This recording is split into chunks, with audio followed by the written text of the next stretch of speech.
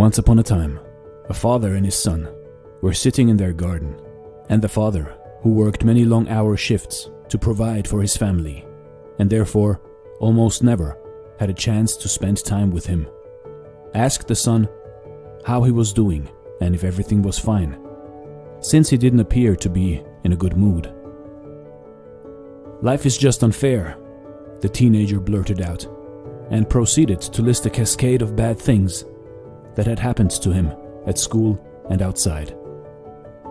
"It's just one problem after the other," was his bitter conclusion. The father, who worked as a chef in a big Italian restaurant not far from his boy's school, asked him to come to see him the day after, before going home. "By the time you finish school tomorrow, also the lunch rush will be over, and I'll have time to show you something," he said. "But let's enjoy this beautiful afternoon for today." So the next day after school, the young fellow went straight to his father's workplace. And when he asked the waiter for his father, he was told that he was waiting for him in the kitchen and that he should just walk inside. So he did, and found his father in front of the stove, on which he had 3 pots with boiling water. The man greeted his son with a big smile and proceeded to put a carrot, an egg, and some coffee beans in the 3 different pots, while the bewildered kid was trying to come up with any recipe where this would make sense. They chatted for about 10 minutes. Then the cook turned off the stove and grabbed his son around the shoulder, while taking out the carrot, the egg, and placing them on a plate. "Tell me what the carrot and the egg are like after being in the boiling water," he asked his son. "The carrot is soft and the egg looks the same, but if you crush its shell, you can see that inside it's hardened," the boy replied, while his father was pouring some of the water in which the coffee beans had been into a cup and passing it to him.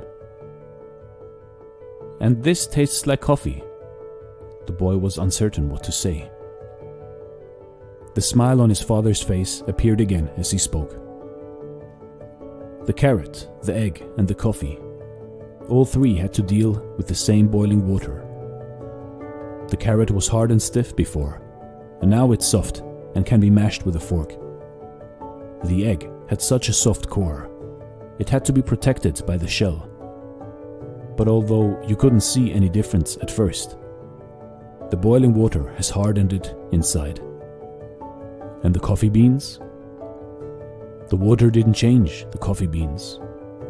Instead, the coffee beans changed the water and transformed it into something special, of which we Italians are so proud. You see, in life, in your life, you will also be exposed to challenging situations and difficult surroundings, as does everyone. The trick is, don't let these situations, or life in general, make you soft or make you overly hard. Instead, be like the coffee beans. If something hard comes to you in life, you change the situation and make it something enjoyable. Make it something worthwhile. So remember this story of the father, the son, and the coffee beans, and maybe it will help you to live a better life. This is Dare to Do Motivation Stories.